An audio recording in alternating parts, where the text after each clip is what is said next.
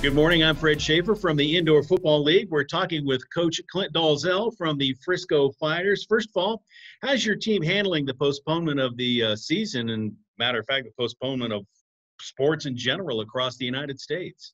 I imagine like everybody else, we're obviously disappointed in the season being shut down like it was in the first week. I guess about Thursday. Our first game was supposed to be on Thursday a week ago. So disappointed with that, but it is what it is. The world's in the same crisis, and we're trying to adjust as best we can. We've got some players still in town, and we're using them, for the public as much as possible for food drives, things like that. We sent out 13 guys yesterday. I think that's about what we have left here. A lot of them went back home, so understandable. Yeah, I was going to say that leads me to my next question. They seem to be, encouraging folks when they're going out and meeting with the public and helping them out. How are they reacting to it? Well, I mean, shoot, they're glad to get any help they can get. Even the local restaurants that are just drive through, they appreciate us coming through and and keeping their business alive, which is a big part of it. A lot of your local people get hurt from all this, and Oh yeah, on that too. So we're doing our part as much as we can without putting anybody's lives at risk. Obviously we're being safe, gloved up, masked up, those type things, and just trying to do our part. that's good. That's good. Now, what are you and your coaching staff doing during this, I'll call it downtime? Well, I mean, we were a little behind anyway, honestly. So we're trying to catch back up. We were obviously disappointed. We wanted to play that first game to see what we actually got. We got a whole new coaching staff for the most part to the IFL. I think I'm the only one that's actually coached in it in 2010. But man, has the game changed since then. There's so much better coaching, the better players, better talent. So we're just trying to wade our way through it, just like everyone else, I guess. Yeah, I was going to say we keep talking about the game. We were all set and ready to play that Thursday night. Give me some of your feelings about that. I mean, leading up to that day, we were all prepared to play, and then all of a sudden, nothing. Yeah, anxious, the anxiety, kind of like of a player, back in it's something new for me. I've been doing the AFL thing for so long. It was just old hat to me. I had my routine, I did them, and that's kind of what we did, going into every game. But with the IFL, there's so many different things that are available for coaches and players to do as far as scheming. The offensive side is totally different with two guys in motion in the AFL. When the running backs are not, 300-pounders, they're real running backs. So, the adjustment of that, I felt pretty good about what we had going into the game. But, again, you just don't know until you get out there. We know we're going to play a talented team in Duke City that week one, and we were looking forward to it. No, that's good. Yeah, I was going to say you had a really short time to get these guys prepared. Were there any standouts in camp that you were, looking forward to for the season? Yeah, I mean, we think so. Again, we're going against each other, and we felt like we did a pretty good job, honestly, with recruiting as late as we, got into it. We had a chance to fill our 40-man roster, and we didn't do it till the last couple of days before camp started. So we had a few guys not show up from the long trek and around, and the finances didn't meet what they had going on. Personal lives got in the way, which is understandable too. But yeah, we had Claudia Matthew. We feel like it's going to be a very good player, defensive end for us. I was anxious to see what he was going to do against other talent. Our receiving core we feel is very, very exciting. They're very dynamic out there. Cavante Turpin from TCU, a name that around Texas everybody knows. Another guy they don't know, Bruce. Sam Bruce is going to be a weapon that we can use him the right way in different aspects of the offense. I think he's going to be obviously very dangerous. And then our quarterback is one of our few guys with experience. Jonathan Bain, quarterback in several different leagues, actually played quarterback in the IFL as well, the AFL, the NAL. So a guy with experience. And as you know, in the indoor game, you need a quarterback that can pull the trigger, and we feel like we have one in Jonathan Bain. That's good. Now we keep touching back and forth about AFL and IFL.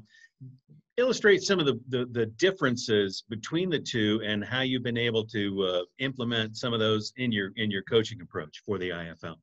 Well, on the offensive side, I mentioned the two guys in motion, where in the AFL there's only one guy in motion. So that wasn't that big of a deal. Like I said, I've done this before in 2010, so it's just a matter of adjusting your route tree for two guys in motion. It's just more of who's going to lead the motion. You have two guys trying to run and hit the line of scrimmage at the same time, so that can be difficult at times. But we figured that out pretty fast. And Coach Raudabaugh, my offensive coordinator, has been my quarterback for the last 9 years in Philadelphia. So we figured it out pretty fast. He's done a great job of taking that over. I'm excited to see him out there. He was too. He was really geeked up about getting out there. And again, the running back is a true running back. So you can run the zone reads, you run shotgun. You don't see any of that in the AFL just because of that defensive linebacker in the AFL. He's right on the line of scrimmage almost. He's right behind the butt of the nose guard in the A-gaps. And so with him being right there, it's really hard to be in shotgun because they can get up on you so fast. But that's one of the rules on the defensive side, or the MAC linebacker, we call him MAC, the bigger linebacker that rushes, he has to start 5 yards back. So that's why you see, the adjustment of the zone reads, a little more rushing quarterback type styles in this league versus the AFL, because pure passing for the most part in the AFL, IFL, you get a mixture of both, which is what the world's going to.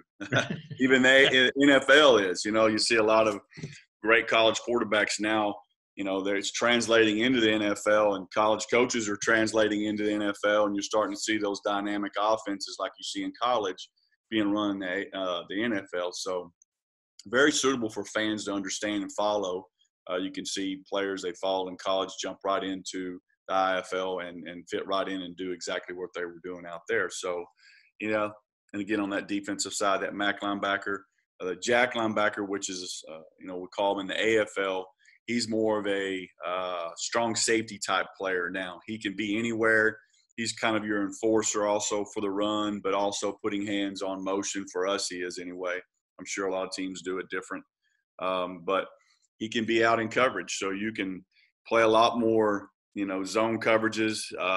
Defensive ends can drop in coverage, which has never been allowed in the AFL. Nose guard can too. So a lot of different aspects that takes getting used to, but yeah, I think it's great for the game. And obviously special teams is different too.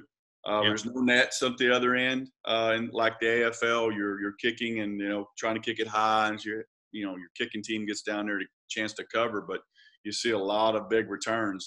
That week one, we got to watch both those games, and I think there were 4 touchdown returns just on, special teams alone. So again, I think in the indoor game, the AFL, all that, special teams is truly a third that you better work on, or you will lose games because of it. So it's very important.